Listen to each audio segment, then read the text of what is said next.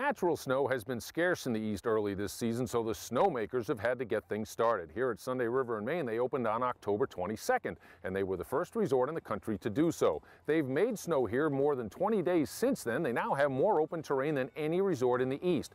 Nighttime skiing and riding will resume here in a couple of weeks during Winterfest weekend from the 17th through the 19th.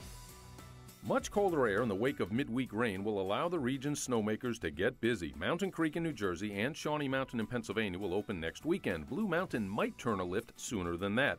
Ski Sundown in Connecticut will get the season started as soon as they can, as will Gunstock in New Hampshire.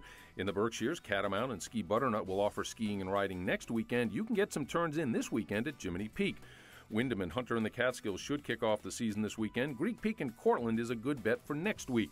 Gore and Whiteface up in the Adirondacks have made a ton of snow already, and look for West Mountain and Glens Falls to open soon. Mount Snow in Vermont will cover more runs this weekend, as will Killington, while persistent snow showers will help out at Stowe.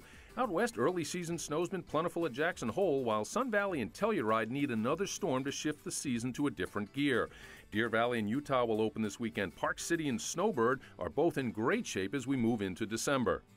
This weekend, the snow guns will be firing from Quebec to North Carolina, so don't forget your goggles. I'm Herb Stevens, a skiing weatherman.